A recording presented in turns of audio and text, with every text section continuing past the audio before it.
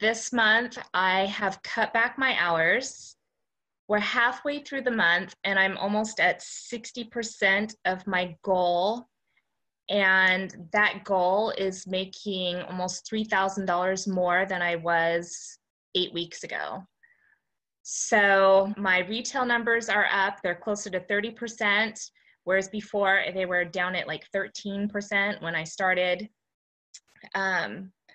So yeah, I'm just really excited to continue on this train ride and making bigger goals. I mean, that's one of the biggest reasons why I signed up with you, was because I was feeling that I needed to light that fire under my ass again and keep it going. I didn't think it was going to happen so quickly. I thought it was going to be months out before, because I've done other, coaching programs and mentorships, and they all kind of prep you and say, oh, it'll be like 2 or 3 years before you get to where you want to be. And I mean, my growth, it's not exactly where I want it to be, but it's definitely headed in that direction. And this has, like you said, catapulted it. So it just seems more realistic to me now that is really achievable. It's not just, some far off number that one day I might hit, if I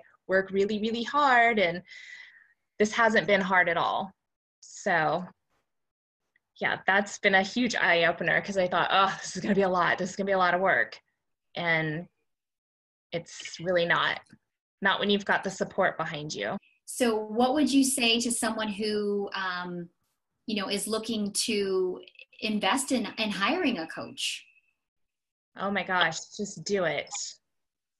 Don't think about it. If you have that urge in you at all, just do it, because if you think about it or you question it, you will eventually talk yourself out of it.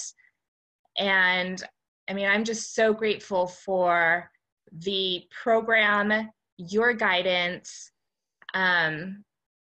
even the hugs that you sent me virtually. You just seemed to know intuitively when I needed those to lift me up and keep me going. And then the camaraderie with the other girls is just amazing. I just can't tell you how grateful I am to have met you and to have worked with you on this. So thank you so much.